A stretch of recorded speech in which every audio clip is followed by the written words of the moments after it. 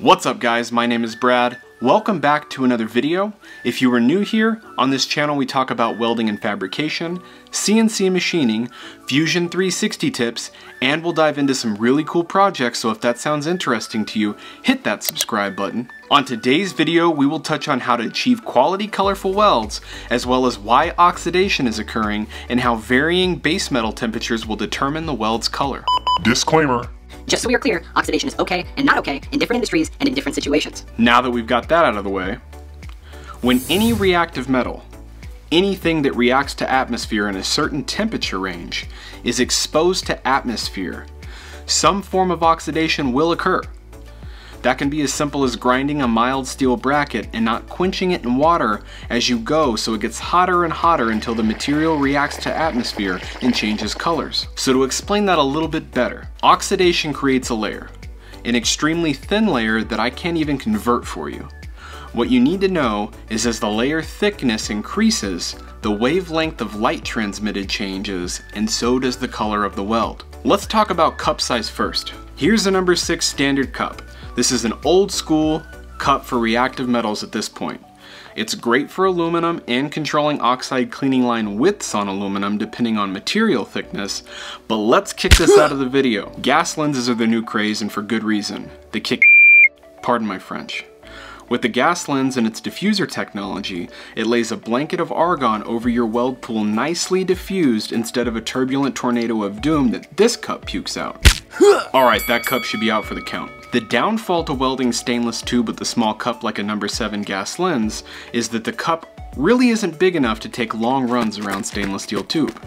You can only go a little farther than its radius before it starts to allow atmosphere to bleed into your weld pool and cause bad oxidation. This really isn't efficient for our discussion today, so I'm also going to boot this cup from the topic. In all its glory.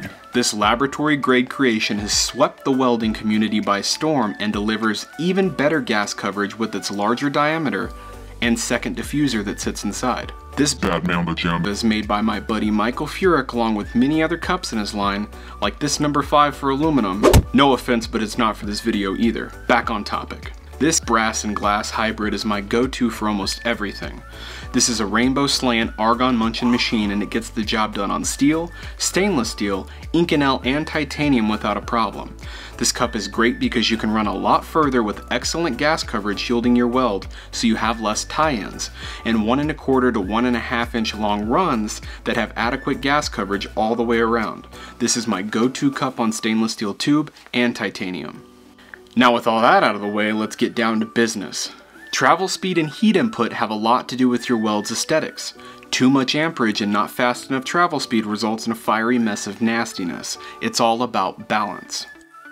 Welds exposed to atmosphere at certain temperatures will oxidize and turn different colors. So the goal is to always weld with just enough amperage to penetrate, but don't overdo it because extra heat is unnecessary here. When your post-flow stops, you want your weld to be at a temperature that will leave acceptable oxidation, not overheated in gray or black. That's bad. Torch angle factors into this, especially around tube or pipe, but let's save that for another video. You can check out my very first YouTube video on cup sizes and how to use them by clicking the card above. What is your go-to TIG cup? Tell me in the comments, I'm reading and replying to everything. As you're welding along, the weld is being protected from atmosphere by your shielding gas. As the cup moves away, so does your shielding gas, and if your material isn't cool enough, you can see it oxidize. This is an example of a semi-grayed out weld that's quite dull, not really ideal. Post-flow is the time after you terminate the arc that argon continues to flow out of your torch's cup. Now either you have adjustable post-flow or a fixed post-flow depending on amperage, but both work fine. If you're running a machine that doesn't have adjustable post-flow, no worries. A simple arc initiation where you restart will keep the argon flowing for a few more seconds, and that's all you need. Alright, so let's recap. If you want a colorful weld or even a colorless oxidation-free weld, we need to remember a few key things. A gas lens is important. Cup size plays a large factor in your weld aesthetics.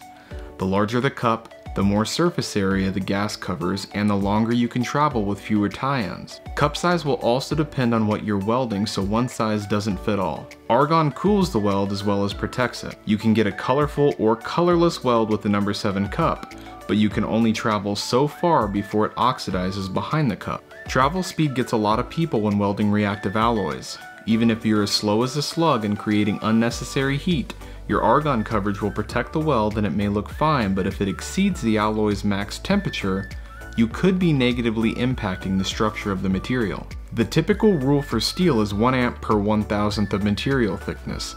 This tube is 0.0625 or 1.6 millimeters thick, so we would use about 60 amps, right?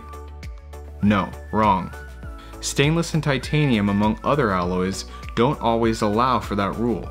They don't require as much heat, so you can get away with less amperage than the rule stated above.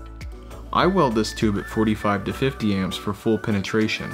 My machine is set to 65 amps for easily wetting out my toes and penetrating when the tube is cold. Post-flow is the magic ingredient to complete our recipe.